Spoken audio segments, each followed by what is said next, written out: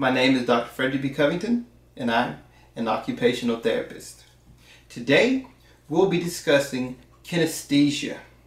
Now, the medical definition of kinesthesia is that it's a sense mediated by end organs located in muscles, tendons, and joints and stimulated by bodily movements and tensions.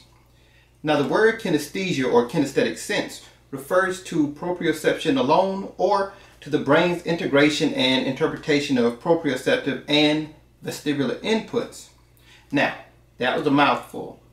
Let's break it down. Kinesthesia is basically our conscious awareness of joint position and body position that allows us to interact with our surroundings. Through our sense of kinesthesia, you can tell where different parts of your body are located, even if your eyes are closed or if you are standing in a dark room. Now, a couple of examples of kinesthesia. One would be knowing where to place your feet when you're climbing stairs without looking at them.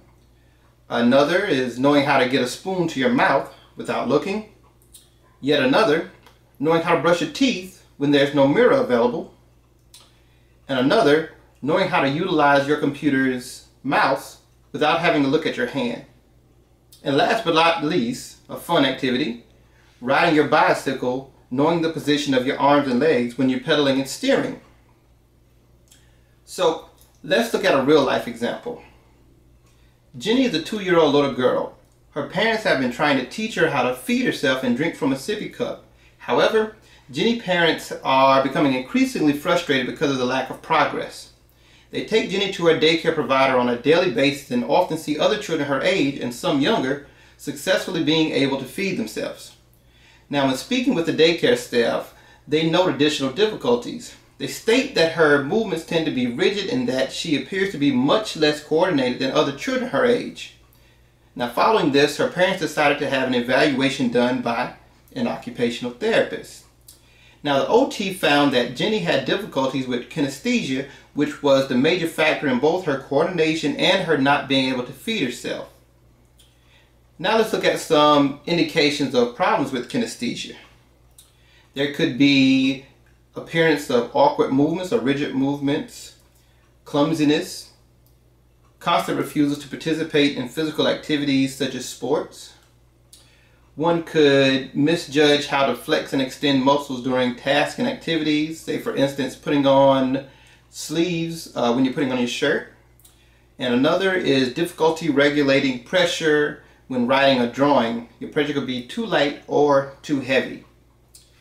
Now, as always, if you have any questions or comments, please feel free to send emails to Dr. Covington at askdrcovington.com or even give us a call at 1-888-991-2368.